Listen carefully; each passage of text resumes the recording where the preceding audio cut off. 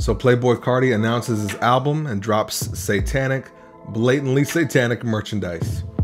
So what?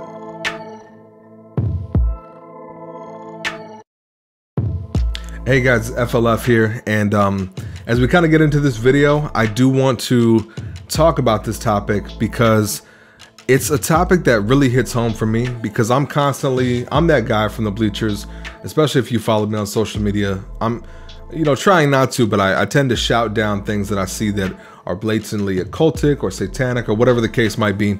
And this is the first time where someone else has beat me to the punch, right? The general public, which is pretty surprising, has beat me to the punch in calling out what is clearly satanic and what is clearly occultic merchandise and imagery from an artist.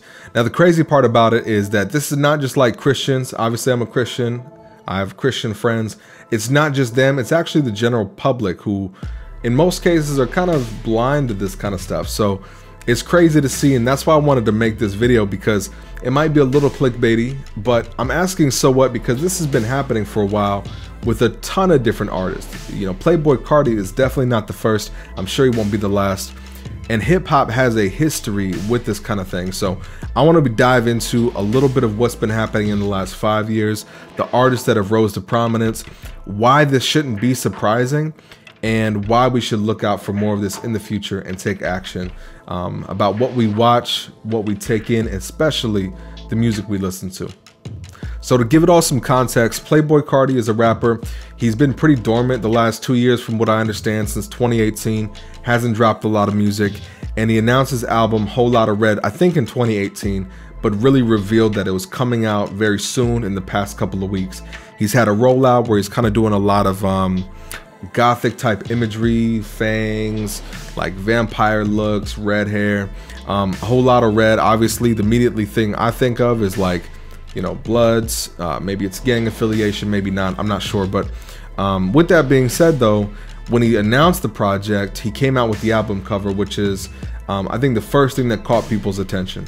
So the album cover itself is very reminiscent on this old magazine called Slash magazine, which was really popular in like 1970, I think, to 1980, and was like the underground punk scene magazine for LA at the time. So he's paying homage to that.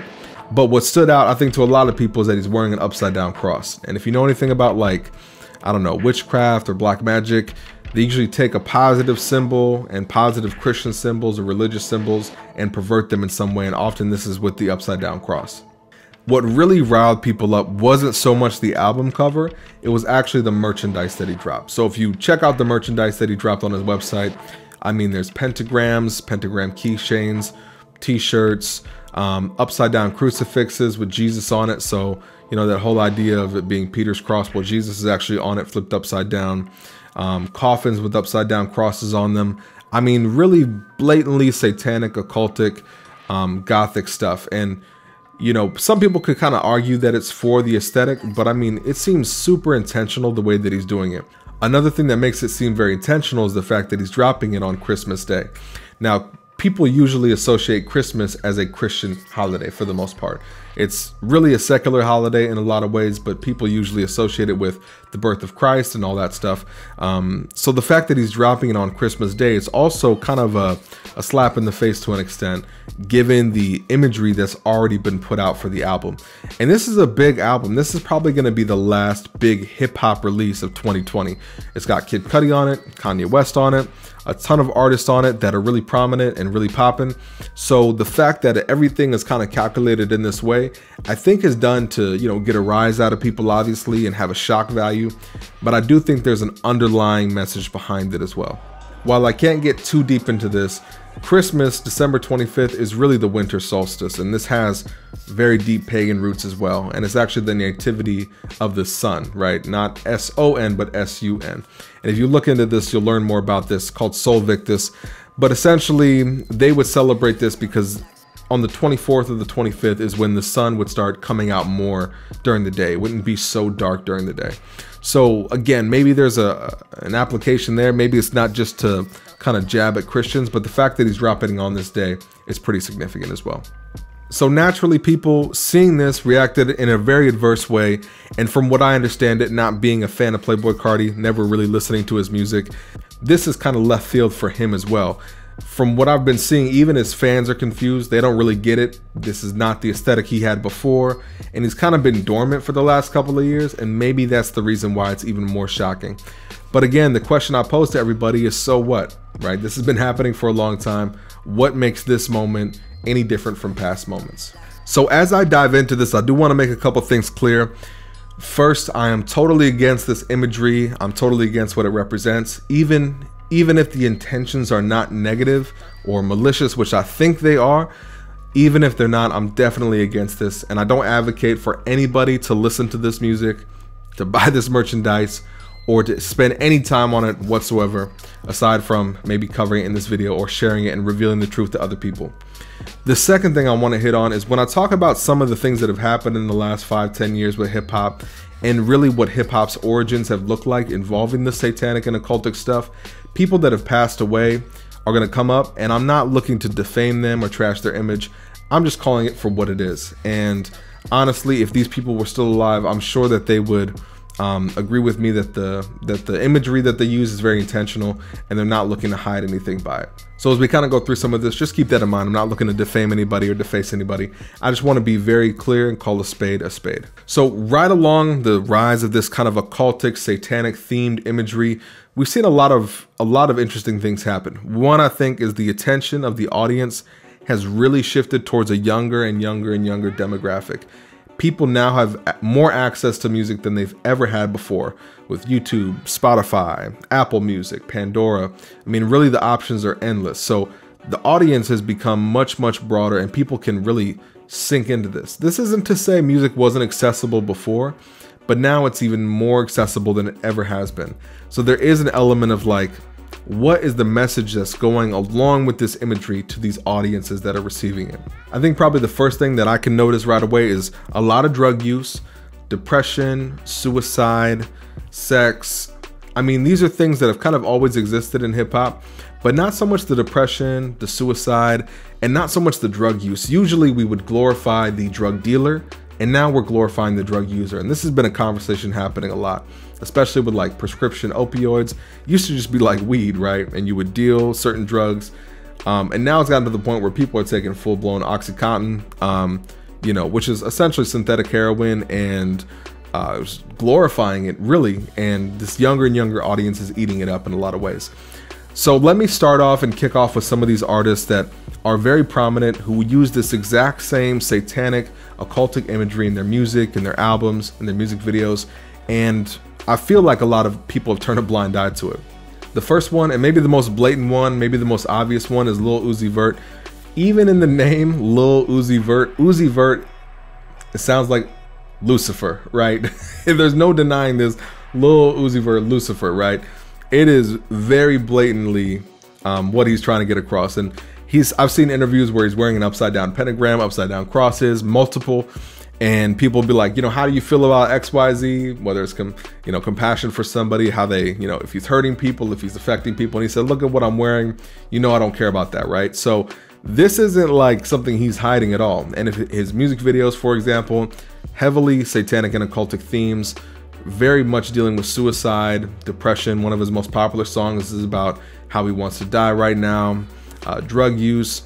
In one of his music videos, he has Arabic writing at the bottom, which is captions for his song lyrics, but they're written left to right, which Arabic is written right to left. So when that's written left to right, that's actually how many people practice witchcraft, and how they write spells is left to right using Arabic.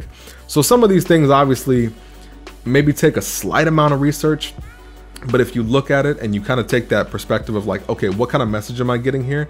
It's very clear what the overall theme is and what he's trying to get across. Another prominent artist who unfortunately passed away was Juice WRLD, but on all his merch, his album, his song content, 666 over a lot of it. By the way, Lil Uzi Vert has a song on one of his albums called 444 plus 222. I mean, so blatant, right? Very, very blatant stuff. But Juice WRLD, the same thing with his merch, 666. A lot of occultic imagery, satanic imagery. Another one is Triple X Extension. People might know him. One of his most prominent songs when he was starting to blow up on SoundCloud was "I Met the Devil in Miami and he told me everything's gonna be okay." I mean, that song title right there is enough to make me go, whoa, what's going on here, right? But people don't necessarily know about that. Another song is That Boy's Got Black Eyes. If you listen to what he's talking about in a lot of his music, the same kind of thing, and a lot of references to satanic and occultic themes as well. And unfortunately, this is another guy that passed away. The other artist I wanted to talk about, Lil Peep, another guy who passed away. And whether these situations are intentional, I don't think any of these guys that have died committed suicide. I could be way wrong here, but I don't think what they did was intentional. I think it was an accident. And even with Triple X, he talked about being a sacrifice. I don't know. You know, that could probably be its own video, right? But Lil Peep was another one who had a ton of satanic and occultic imagery. And in multiple of his songs, he talks about meeting with Satan. Satan's waiting for him at his gate. I mean, this is like blatant stuff. You know, if he really wasn't about that, or if he really wasn't trying to incorporate that message, there's ways that you could say certain things. Being an artist myself, I know I could say certain things and omit words or omit things that I don't really want to put in there. So him putting it in there, to me, indicates that he really is about that. And I think, again, if it looks like a duck, quacks like a duck, it's probably a duck. The Weeknd is another one. His most recent album, I believe Starboy was the name of it. If you watch the video and listen to the lyrics, occultic themes all throughout, upside down crosses. The story is the story of him selling his soul. If you really take the blinders off and you kind of lose the luster and the mystique of the excitement of maybe the music or how good it sounds or how great the video looks, you start to see what they're really trying to communicate. And honestly, I get it. You know, this is, you know, these artists are usually putting out great music, right? Great sounding music. But we also need to keep in mind as Christians, and maybe not from the world standpoint, but as Christians, Lucifer led the worship of God, right? Like he was second, the most second beautiful, most second prominent being in all of creation. So if there's anyone that knows how to enrapture and entertain, which means to capture your attention for a long time and hold it, it's going to be him. Of course, though, this has been going on for years and years. Hip hop has a long history of this. Jay-Z, for example, has been calling himself Hova for a number of years, which is a short way to say Jehovah, right? Which is to say God, right? He's been wearing 5% change, which, you know, the 5%ers actually believe that they are gods themselves. He's worn clothing and had his clothing brand printed with "Do What Thou Wilt," which is Aleister Crowley's famous phrase, who was considered the most wicked man alive. Ab Soul had an album after the same title, "Do What Thou Wilt." I mean, these are not things that have been veiled, right? DMX has had a series of songs called Damien, where he talks about his relationship with the devil and how he sold his soul and how the devil put him in the right spot at the right time. This guy Damien, this character Damien. So these are not things that are brand new. These are things that have existed for a long time in the culture. Artists like Eminem even and Post Malone are prominent and have been pushing this for a while, guys. So the veil has been a little bit more heavily laid, but overall the message, the theme, everything has been there for a long time. So again, I kind of ask, so what, right? Playboi Carti comes out with this satanic merch. Why do we care at this point? And I think there's a couple things we can learn from this, and maybe if we are willing to just kind of take a step back and look at the whole picture and revisit some of the things that we're listening to or some of the things that we're doing, we could probably appreciate exactly what's happening and why it's happening the way it is. So I think there's a few reasons that people are recognizing this now. The most relevant reason that I could think of is probably because of how blatant this is. At a certain point, you can attribute things to aesthetic or design or culture, but in this case, it's really hard to do that. It seems like the imagery is blatantly satanic, blatantly occultic. So where do you go from there, right? And I think the other reason is people are starting to wake up and notice more of this stuff and take stock of it, you know, and be mindful of the things that they consume. You know, when Netflix has shows like Sabrina the Teenage Witch, which has literal satanic imagery in it, satanic statues, people are starting to wake up to be like, okay, this really isn't what I should be watching or what I should be consuming. And the same is true with music. I think another reason is that people are getting more woke, and as time goes on and as concepts evolve, people are starting to take stock in what other people are saying and really what the world looks like at more than a surface level. And especially when an artist like Playboi Carti goes dormant for 2 years and then he comes out with this whole new image and this whole new look, it could be his own doing, but chances are it's the cultural elites that are doing it, these record labels, these teams around people that are coaching them and manipulating them to get the outcome that they want, which is to sell a lot of records. So the Bible is pretty clear on how we should steward these things, and I want to give you a couple of verses to end this on a note that we can walk away from and keep these things in mind. And I'll put it up on the screen as well. But Psalm 101, 2-4, I will behave wisely in a perfect way. Oh, when will you come to me? I will walk with my house with a perfect heart. I will set nothing wicked before mine eyes. I hate the work of those who fall away. It shall not cling to me. A perverse heart shall depart from me.